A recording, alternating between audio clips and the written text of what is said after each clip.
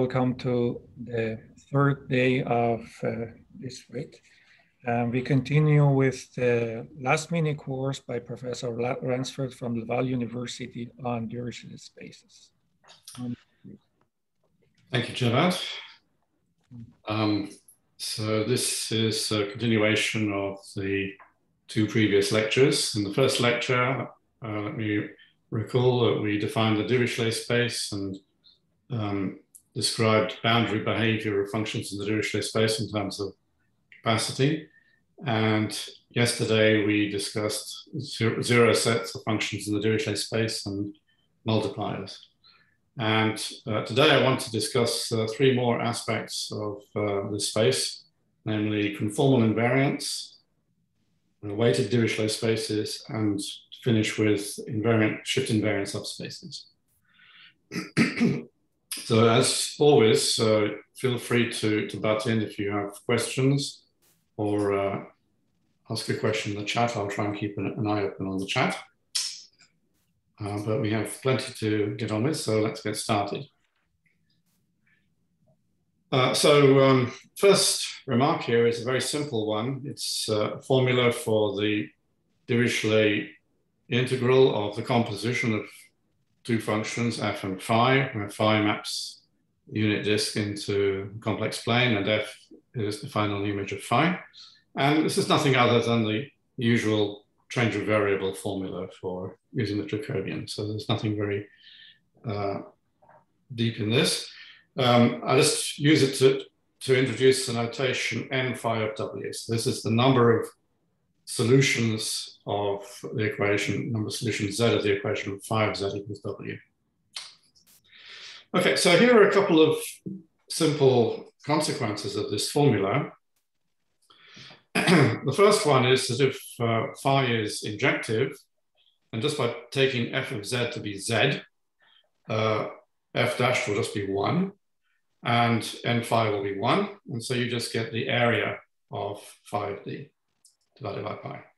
So this is a geometric interpretation of the Dirichlet integral of an injective function, and even if phi is not injective, you can still this equality still holds, but you have to count area according to multiplicities. And this way of looking at the Dirichlet integral is sometimes helpful. So an interesting fun fact here is that if phi is in the Dirichlet space, then the area of its image must be finite. So certainly it can't be surjective. There are no surjective functions in the Dirichlet space. That's not true, for example, of the Hardy space. And another consequence of this formula is that if phi is an automorphism of the disk, so phi sends the disk back into itself, then, well, n phi is 1 because phi is an automorphism, and you just get left with the same integral, the Dirichlet integral of f. So the Dirichlet integral of f composed with phi equals the Dirichlet integral of f. So there's this Möbius invariance property of the Dirichlet integral. And what's interesting is that this actually characterizes more or less the Dirichlet space. So one often hears this result, but actually it's not simply that the Dirichlet space is the only Möbius invariant holomorphic function Hilbert space. It's the fact that this norm or this integral remains invariant. So here's a more careful statement of this characterization. So H will be a vector space of holomorphic functions on the disk, and we'll suppose we're given a semi-inner product on H, and curly E of F will just be the semi-inner product of F with itself. So at the back of our minds, we have the idea that H will be the Dirichlet space and E will represent the Dirichlet integral of F. Okay, so we have the following theorem of Arazi and Fisher. So suppose we have the following four properties. So the first property is really the key one. It says that if F is in H and phi is an automorphism of the disk, then F composed with phi again belongs to H, and the value of this E functional is preserved. So that's really the key property. And then the others are things we have to add in to make the theorem true. The second one is a completeness statement. It says that essentially this E defines a Hilbert space norm on H. So it's complete. The third assumption says that convergence in this norm is somehow related to the real world. We want it to imply pointwise convergence on the disk. And the final assumption, to avoid trivialities, will assume that H contains at least one non-constant function. And then the conclusion is that H is indeed the Dirichlet space, and E is a positive multiple of the Dirichlet integral. So I think that's a very nice result, and it serves as an extra motivation if one were needed for looking at this space.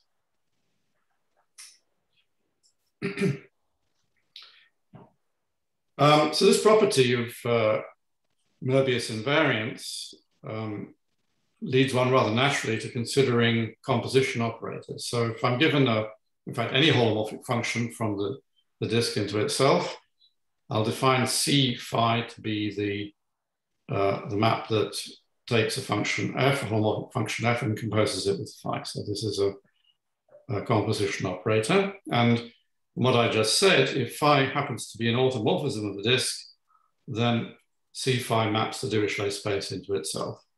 And it's a fairly natural question to ask, for which other functions phi is this true? Is the statement true? In the case of the Hardy space, the answer is rather nice. It's true for all phi. This is a famous result called Littlewood's subordination principle. In the case of the Dirichlet space, it's no longer true. And you can see this very simply. I mean, if C phi maps the Dirichlet space into itself, in particular, C phi of the function Z should be in the Dirichlet space. So phi itself should be in the Dirichlet space. And it's not all functions that self-maps of the disk that belong to the Dirichlet space. Here's a simple example, which I just cooked up. You can just check it directly. Or if you prefer to quote some results from earlier in the course, any inner function that's not a finite Blaschke product also will serve as an example of a holomorphic self-map of the disk that's not in the Dirichlet space.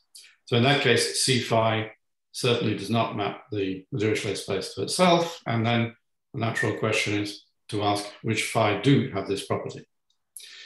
And the answer is contained in the theorem of McClure and Shapiro, which is that the necessary and sufficient condition is that this multiplicity function n phi that we defined on the previous slide with area has this property, so that on any Carlson box Si, if you think of this as a measure on the unit disk, the measure on the Carlson box should be bounded by a constant times the length of I squared. So this very much resembles the condition that we saw yesterday for Carlson measures of the Hardy space. And in fact, it's exactly the condition to be a Carlson measure of the Bergman space. Rather strangely, it's the Bergman space that enters here, not the Dirichlet space. So more than that, I'm not going to say, but this is the necessary and sufficient condition. And as a nice consequence of this, there are some easily checked necessary and sufficient conditions for C phi to map D into itself. So here, phi to the k is just the ordinary kth power of phi. It's not a composition. It's phi to the multiplied by itself k times. So these follow from the McClure-Shapiro characterization. So there's a large industry of composition operators and all sorts of questions that you can ask about them. I'm going to sort of sidestep that. I'll mention a few further developments at the end of the section. I just want to mention one result that I can't resist. And this is related to weighted composition operators. So a weighted composition operator is a composition operator followed by a multiplication operator. And we've just seen which composition operators are bounded on the Dirichlet space. We saw yesterday which multiplication operators are bounded on the Dirichlet space. There's a very complicated classification of characterization of multipliers. As Jonathan Partington pointed out in his talk, obviously if you have two such operators that are bounded, their product will be bounded, but it can happen that one or other of them is unbounded and yet the product remains bounded. So there are some delicate results about which weighted composition operators are bounded operators. But the theorem I want to mention here, it goes in a completely different direction. So this concerns a linear map from the Dirichlet space. I don't assume that it maps the Dirichlet space back into itself. I don't even assume that it's continuous in any sense, just that it's a linear map defined on the Dirichlet space into the holomorphic functions. And then the following conditions are equivalent. So T maps nowhere vanishing functions to nowhere vanishing functions. So it preserves the set of nowhere vanishing functions. That's one condition. And the second condition is that T is a weighted composition operator in the sense that you can write it as psi times F composed with phi, where phi is a holomorphic self-map of the disk, and psi is any holomorphic function on the disk that doesn't vanish. I mention this because it actually uses some of the technology that was developed in the talk yesterday. At the end of the talk, I mentioned some factorization theorems that are proved using ideas about complete pick kernels. And this is an essential ingredient in our proof. Incidentally, I forgot to mention yesterday that many of these ideas about complete pick kernels are likely to appear in more detail in one of the subsequent workshops in this focus program. There's a workshop on the Drury-Arveson space, which is a version of the Hardy space in several complex variables. And that space plays a central role in this theory. So I just want to advertise that. And there's also another workshop a bit later on, I think, on non-commutative function theory. And this also plays a role even in proving commutative results, including one of the factorization theorems I mentioned yesterday. And one final thing, the J. Ransford you see who's in the theorem is my son Julian, who was a student of Javad at the time we proved this theorem. There's a question, are we assuming that the number of solutions are finite here, unlike an infinite Blaschke product? No, and phi can be infinite.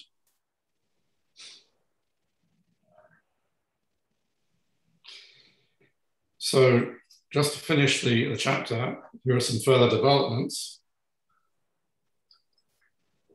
Once you've characterized bounded composition operators, the next obvious step is to characterize compact ones.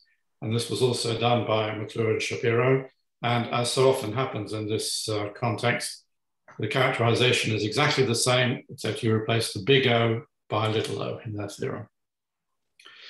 You can also consider when these composition operators are in various Schatten P classes. And there's a paper on this by Lefebvre, Lee, Kefilek, and Rodriguez Piazza. In fact, I think they've had several papers on this sort of subject. And another thing one might expect is that if phi is sufficiently, if C phi is sufficiently compact, then the image of the disk under phi should only touch the boundary of the disk on a rather small set. And this was investigated in detail in a paper of Gallardo, Gutierrez, and Gonzalez. And there have been several other papers since then which have developed these results. Okay, let's move on. Any further questions on that chapter before I go?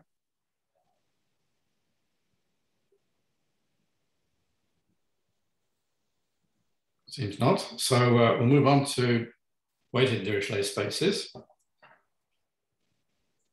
So I'm going to discuss in two particular families of weights. The first family has already appeared in several talks. So we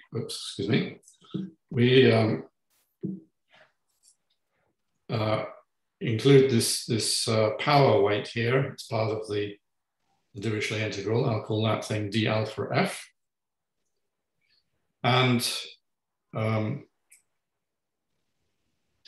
well, we can define a space d alpha using this weighted version of the integral. And here are some properties of this. So first you can, again, expand f as a Taylor series, plug it in, and evaluate the integral with polar coordinates. And what you get is, just as with the classical Dirichlet integral, we got k sigma k mod ak squared. You'll now get something that looks like k to the 1 minus alpha. It's not an exact equality, but it's the ratio of the two sides is bounded above and below by fixed constants. You'll notice here that we have a 1 minus alpha, whereas I had an alpha here. In many of the other talks where these weights were discussed, the defining property was this one. And if you start with that, it's more natural to write alpha here instead of 1 minus alpha, and then the convention changes. So sometimes you should be warned that my alpha is sometimes other people's 1 minus alpha. In fact, even I'm not always consistent about this. But I think starting from this definition, it's a little bit more logical to take alpha as the parameter. So with that choice, the central value of alpha equals 0, gives you just the Dirichlet space. And as has already been mentioned several times, if you take alpha equals 1, then you get something that's isomorphic to the Hardy space. And so what happens to the other values of alpha? Well, in between these two, in between the Dirichlet space and the Hardy space, you get a chain, a family of spaces d alpha, which in many ways behave a bit like the classical Dirichlet space. They're more like the Dirichlet space than they are like the Hardy space. And the natural potential theory that's associated to the d alpha space is the one where instead of using the logarithmic kernel, you use the kernel 1 over distance to the power alpha, the Riesz kernel. And this gives rise to the Riesz capacity C alpha. So many of the results that I've talked about in the classical Dirichlet space have versions for d alpha as well. On the other side, so as alpha decreases, these spaces are getting smaller. And in fact, what you end up with is something that all the functions extend continuously to the boundary of the unit disk, and they are Banach algebras. And so the flavor changes quite considerably. On the whole, these are a little bit easier to deal with than the d alphas of positive alpha.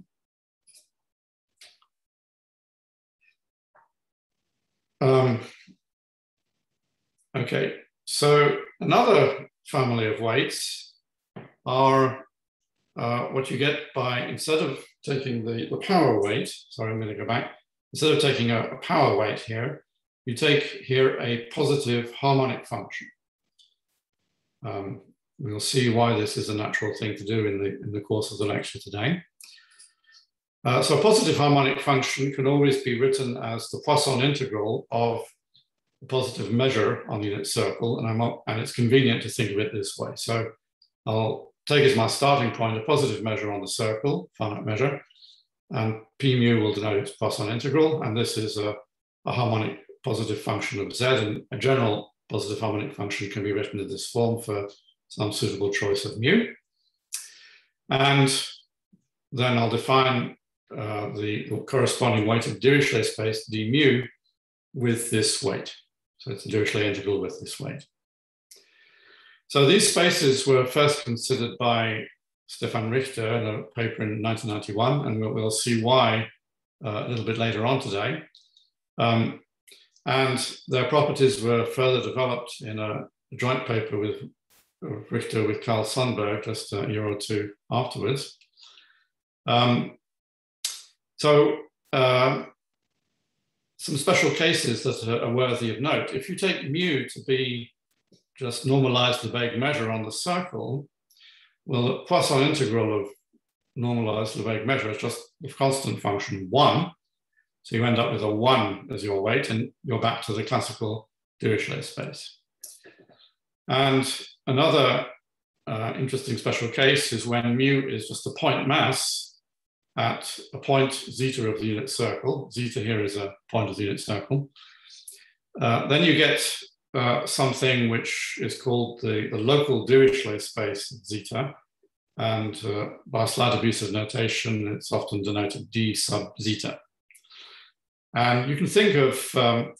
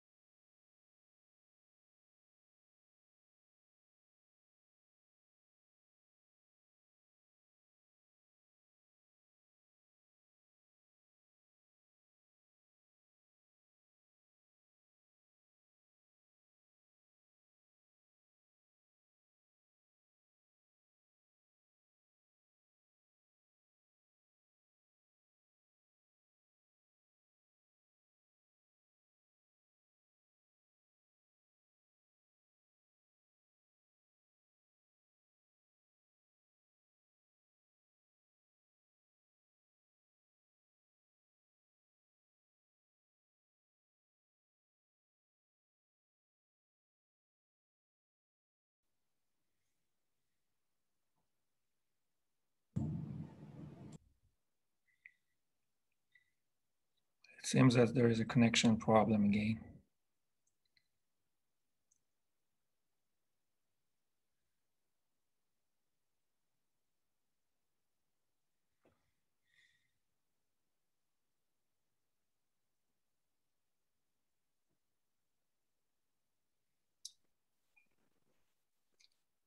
Yeah, we'll just wait for a little bit. I'm sure he'll be back soon. Yeah, sure. Hopefully.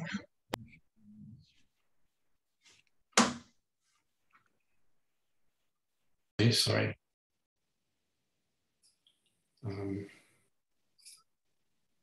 Just a second. Where I was.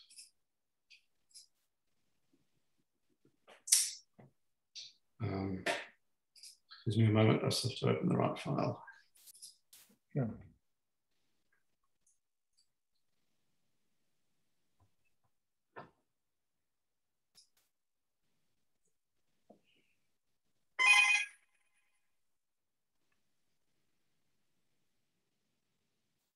Okay, I'm back.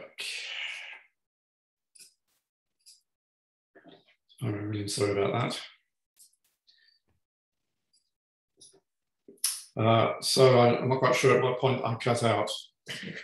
I think you were just starting to talk about the local Dirichlet spaces. Okay, so we can recover d mu from d zeta just by integrating with respect to mu. This is just Fubini's theorem. If you look at the formula for the d mu integral here, p mu is itself an integral, and just by swapping the two integrals around, you get this formula. So we calculate d mu.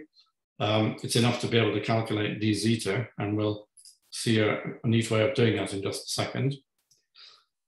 So here are some properties of these d mu spaces that were developed by Richter and Sundberg. So first of all, they all are contained in the Hardy space, and they become a Hilbert space if you define, for example, the norm this way. There is an analog of the Douglas formula that we saw in the first lecture. So the Douglas formula was a formula for the Dirichlet integral expressed in terms of the boundary values of f on the unit circle. And so this is the same formula, except we've replaced one of the Lebesgue measures by d mu. And a particular case of interest is when mu is just the Dirac mass at zeta, and then this integral just becomes one integral for a fixed zeta. It's just the inside integral that remains. And this gives a quick way of calculating d zeta f. In fact, f belongs to d zeta. You can see it from this formula, if and only if f is of the form a constant plus z minus zeta g, where g is in the Hardy space. And the d zeta integral of f is nothing other than the square of the Hardy space norm of g.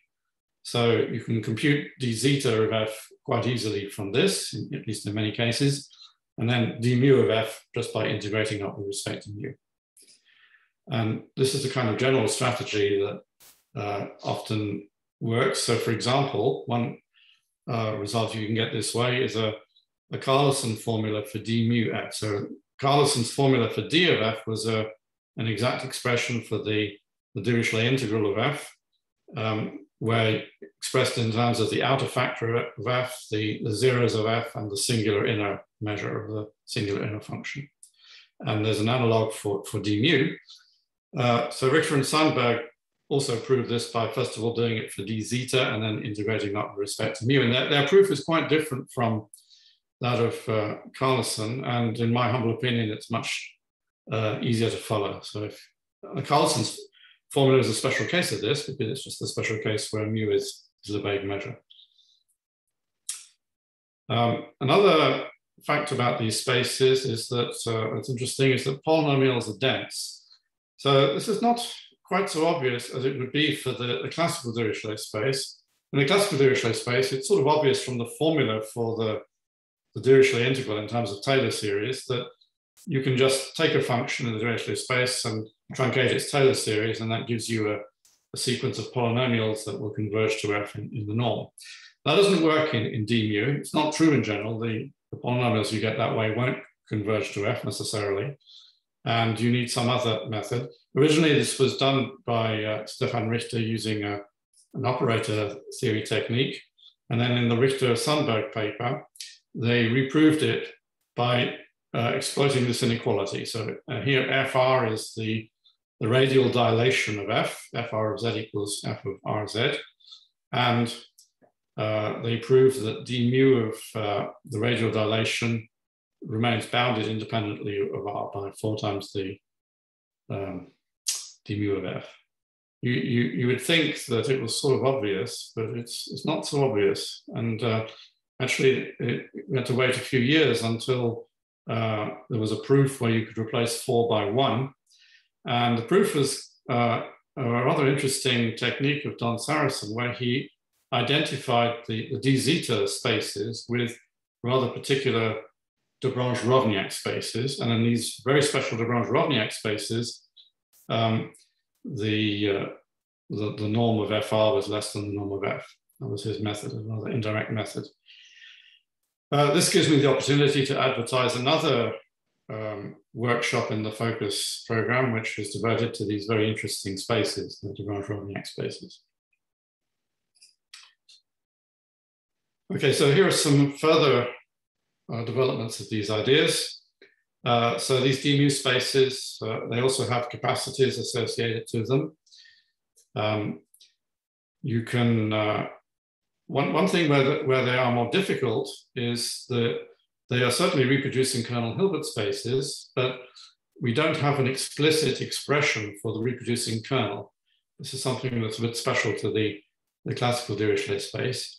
But there are now estimates, at least for the diagonal of the reproducing kernel, and applications to capacitors. So this is a paper of El Falah and Madani and Kelly. So I've talked about the d mu spaces as being spaces with harmonic weights. A little bit after the Richter-Sandberg paper, Alleman introduced the notion of superharmonic weights, so positive superharmonic functions. And it turns out that a lot of what's true for harmonic weights also goes over to the superharmonic weights. And it's rather nice because it actually gathers in one family both the harmonic weights and the power weights we saw at the beginning of the chapter. So this is really a very, very beautiful theory. And let me mention finally that these d mu spaces also have the complete pick property. This is a rather remarkable theorem of Shimarin, who proved that I said that space has the complete prick property. More correctly, I should say the kernel has the complete prick property. Even though we don't have an explicit expression for the kernel, we can prove that it has this important property. And this is true actually not just for the harmonic weights, but also for the superharmonic weights. And in fact, Shimarin's proof uses superharmonic weights in a rather essential way. Even if you're only interested in harmonic weights, he actually goes via the superharmonic weights to prove this. Okay, so that completes what I have to say on weighted Dirichlet spaces. I don't know if there are any questions. Unfortunately, when my link went down, I also lost the chat, but I've reopened the chat. So if there are any questions, I'll be happy to try and answer them.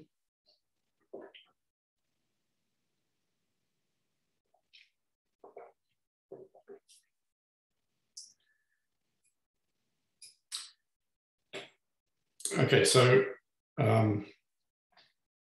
let's move on. So the last topic in this mini course is shift invariant subspaces. And well, just to introduce a little bit of notation. So in general, T is a bounded operator on a Hilbert space H. I'll write lat TH to denote the lattice of all closed T invariant subspaces of H. I think this is fairly standard notation. And I'll denote by MZ the shift operator, the operation of multiplication by Z. And the theorem that is kind of the model for everything that we do here is this truly wonderful theorem of Berling that kind of lies at the center of so much of function space theory.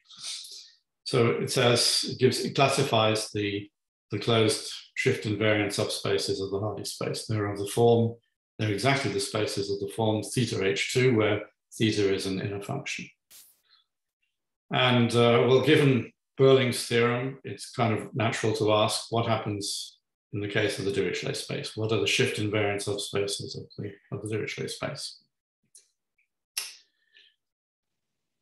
Well, it's helpful here to examine the shift operator on the Dirichlet space and try and isolate some useful properties. So here are three properties that turn out to be key. The first one is a kind of generalization of the notion of isometry. So on the Hardy space, the shift operator is an isometry. On the Dirichlet space, it's no longer an isometry because the expression in terms of the power series is not sigma mod AK squared, it's sigma K mod AK squared. And because of the factors of K, when you shift, you change the value of the norm. However, K has the useful property that it's the average of K minus 1 and K plus 1. And that property translates into a sort of weaker version of isometry for the shift operator. It's this property here. So this is true of the shift operator, and an operator with this property is called the 2 isometry. A second property that the shift has is that if you look at the image of the shift operator to the power n, take the intersection of all those spaces, what you get is 0. And the reason is very simple. It's because if you're in T to the n of H, T to the n of the Dirichlet space, that means that you are of the form Z to the n times some function. So you have a 0 of order at least n. And if you have a 0 of order at least n for every n, then you have a 0 of infinite order at the origin, and then that can only happen if you're the 0 function. So that's using the identity principle for analytic functions. And for that reason, operators with this property are sometimes called analytic operators.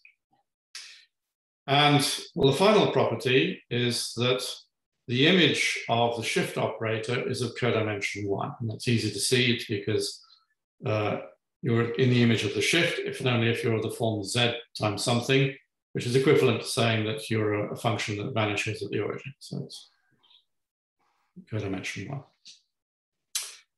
1. Perhaps a little bit less obvious, but nonetheless true, is that if you replace the Dirichlet space by any one of these d mu spaces, the harmonic weights, then the same properties still hold.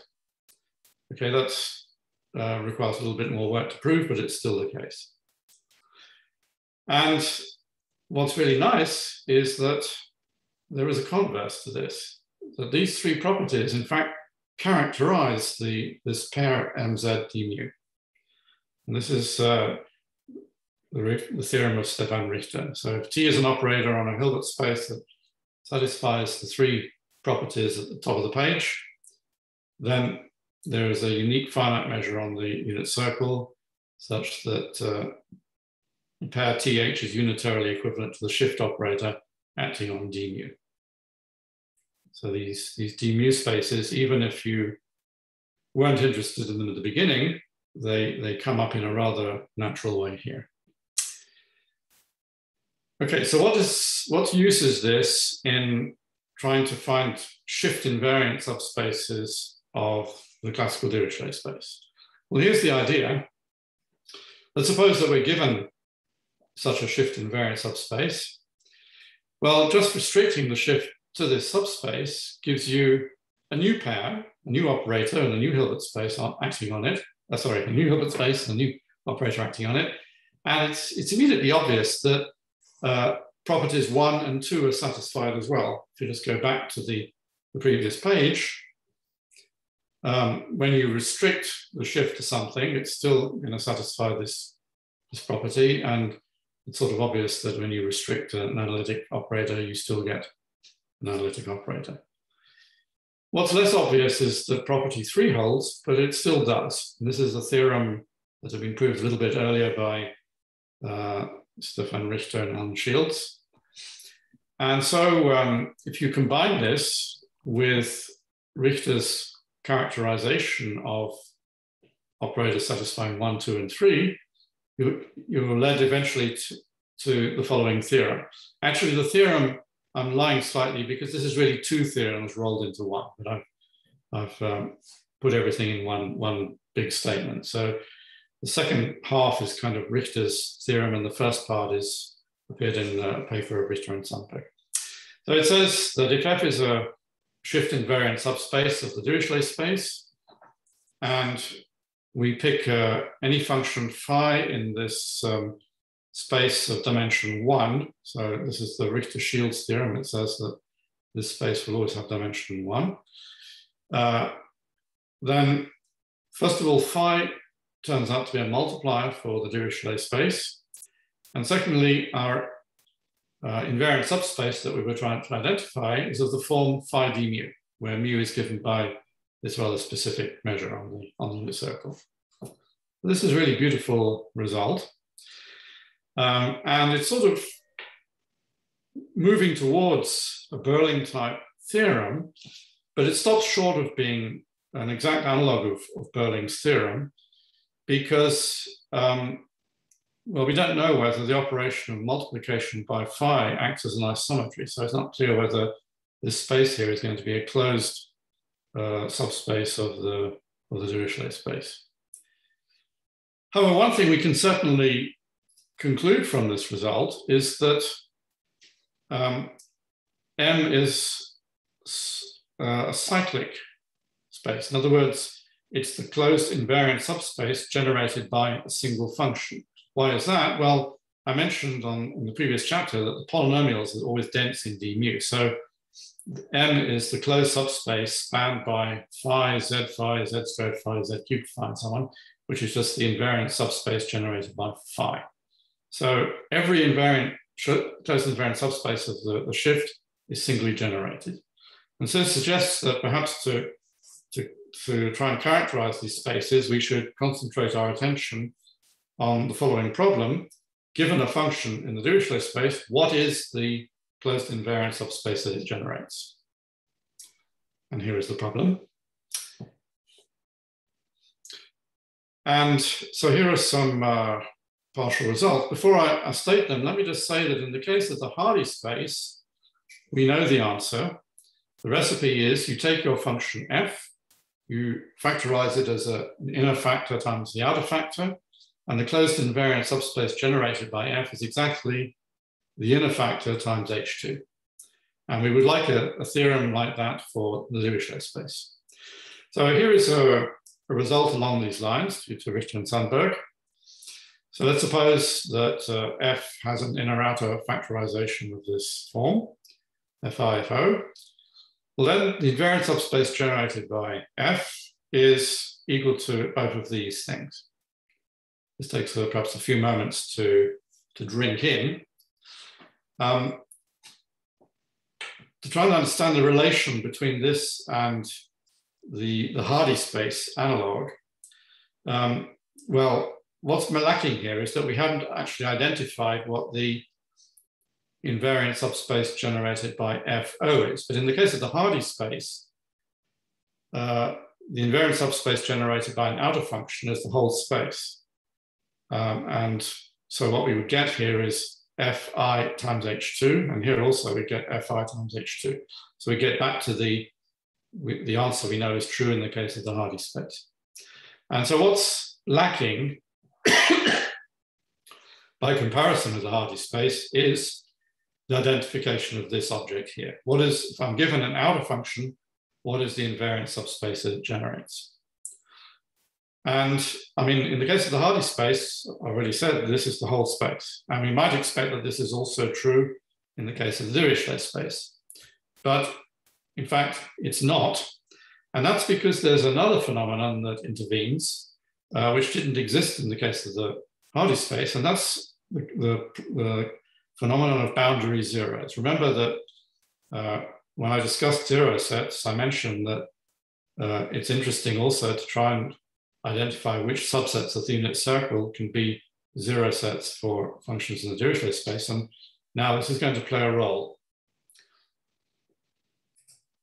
So to study this, I'll introduce a notation. So given a subset E of the unit circle, I'll write D sub E to denote all the functions in the Dirichlet space that vanish quasi everywhere on E. We always put a QE because this boundary function is determined up to sets of capacity 0. But the set E might be quite large in terms of capacity. It will be, I mean, if E has positive measure, then DE will just be 0. But if E has 0 Lebesgue measure but positive capacity, then we can get something here that's genuinely interesting. And Carlson proved that this set DE is always closed in the Dirichlet space. This is not 100% obvious, but you can actually deduce it fairly easily using the weak type inequality for capacity that I mentioned back in the first lecture. Anyway, if you take for granted that DE is a closed subspace, it's obviously shift invariant, because if I multiply H by Z, it's not going to make the 0 set any smaller. And so this gives me another example of a closed shift invariant subspace. And the existence of these new closed shift invariant subspaces complicates matters.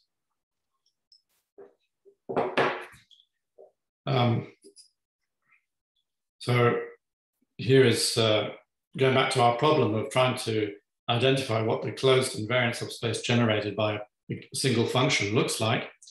Well, here's a consequence. If we let E be the 0 set of F on the boundary, well, then F is obviously contained in DE just by definition. And since DE is a closed shift invariant subspace, and it contains F, it contains the closed shift invariant subspace generated by F. And so this is an added obstruction to F being cyclic. Cyclic means that this invariant subspace generated by F is the whole of the Dirichlet space. And it's a reasonable question to ask, is that the only extra obstruction? So here is the problem. Let's suppose F is an outer function, let E be at 0 set. Then we certainly have this inclusion that I've just mentioned here. Do we actually have equality? And this is still an open problem, and it's an open problem even if E is a set of capacity 0. In the case where E is capacity 0, DE is just the whole space, because vanishing quasi everywhere on a set of capacity 0, I mean, every function vanishes quasi everywhere on a set of capacity 0. So in particular, we would like to know whether if C of E is 0, do we have this equality? And this special case is actually a celebrated conjecture. It's a conjecture of Brown and Shields. So I just want to finish this chapter by saying a few words about this. So I'm just going to rephrase the conjecture, but it's just restating what I've just said. So the terminology, as I just mentioned, F is cyclic for the Dirichlet space. If the closed invariant subspace generated by F is the whole of D. That's another way of saying that multiples of F by polynomials are dense in D. And that's actually equivalent to saying that multiples of F by multipliers are dense in D. So that is the same definition of cyclicity that I gave yesterday. And two necessary conditions for cyclicity. F must be outer, because if F is cyclic for the Dirichlet space, it's certainly cyclic for the Hardy space, since the Dirichlet space is dense in the Hardy space. And we know which functions are cyclic for the Hardy space. It's the outer functions. So F had jolly well better be outer. And this obstruction of using DE shows that E had better be a set of capacity zero. And these are two necessary conditions. And the conjecture of Brown and Shields is that they're also sufficient. So there are a few partial results. This is one due to Hedenbaum and Shields. There's actually several difficulties in trying to prove the conjecture. One of them is to do with boundary values, and just to sort of try and simplify matters, I'm going to look at just the case where my functions are not only in the disk algebra, but they extend continuously to the boundary, so they're in the disk algebra.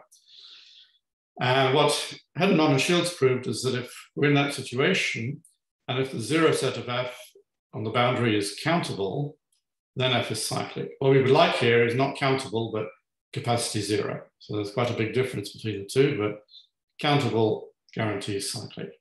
And what's interesting about this result, to my way of thinking at least, is that countable sets, well, they're sort of small because they're countable, but structurally they can be quite nasty. This result works for every countable set, whether it has a nice structure or not. And then another result that I proved with Omar El-Falah and Karim Kelly, which gives certain examples of uncountable E. So again, we assume F is continuous up to the boundary. It's an outer function. Again, what we would like to assume is that E is of zero capacity. Instead, we assume a sort of measure theoretic condition. So what's ET here? ET is the T neighborhood of F on unit circle. Mod of it is just the arc length. And we have these two conditions about the arc length of T neighborhoods of E. The first, you should think of it as being a kind of regularity condition of E. It doesn't say anything about the size other than that E is measure zero, but it sort of says that E has a nice structure to it. And the second condition is very closely related to the capacity of E being zero. It implies capacity of E is zero. And in fact, for certain regular types of set, like Cantor type sets, it's actually equivalent to capacity zero. And then under these conditions, we get that F is cyclic. Okay, so just to finish with, here are a few further developments. I've talked about shift invariant subspaces in the classical Dirichlet space. In fact, the Richter theory, Richter-Sundberg theory, works equally well in d mu spaces for any harmonic weight. For when your mu is a measure of a particular kind, when it's, for example, a finitely supported measure or supported on a countable set, then sometimes you can say a bit more. So there are results along these lines of Dominique Guillot, and I think Omar is going to talk about this kind of thing in his plenary talk a bit later today. Yesterday, we heard Catherine Beneteau talk about optimal polynomial approximants. So the original idea was that instead of considering all polynomial multiples of F and asking whether they're dense, the idea is to look at, to restrict ourselves to polynomials of a fixed degree and try and approximate the function 1 as best you can. And this has led to all sorts of developments, which she told us about yesterday. And lastly, well, you can talk about Dirichlet spaces in several complex variables. We learned a bit about this from Nicolas' talk yesterday, and I think there's going to be more about this in the colloquium talk of Sasha Wahlberg tomorrow. And in this paper, we looked at cyclicity on weighted Dirichlet spaces with power weights on the bidisk, but we looked only at polynomials. So in one variable, polynomials are relatively easy to deal with, but already in two variables, it becomes a rather more interesting problem. So that's what we dealt with there. Okay, so I think on that note, I'm going to finish. I just want to finish up by saying one or two general things. First of all, I think these slides, I'm going to send a copy of these slides to the Fields Institute, and they'll put them up on the website. There is a set of lecture notes that I've already sent several times, but I'll send one more time in case you haven't received them before. And in fact, I've modified them a little bit to take into account some corrections. So this is the most up-to-date version. And finally, if you are moved to try and see more detailed proofs, well, I just can't resist making a shameless advertisement for our book, where you can find details of pretty well all the results that I've talked about, at least those from before 2014 when the book was published. So it just remains for me to thank the organizers once again for the invitation to speak, to thank the Fields Institute for hosting us, and to thank you all for attending these talks. Thank you very much. Thank you indeed, Tom.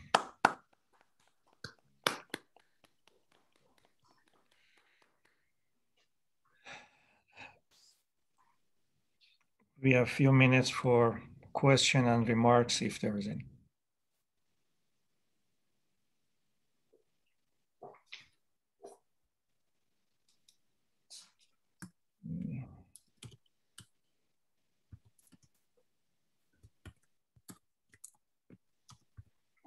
Well, seems not. Thanks, thanks, Tom, again. Thank you. Wonderful series of talks. We have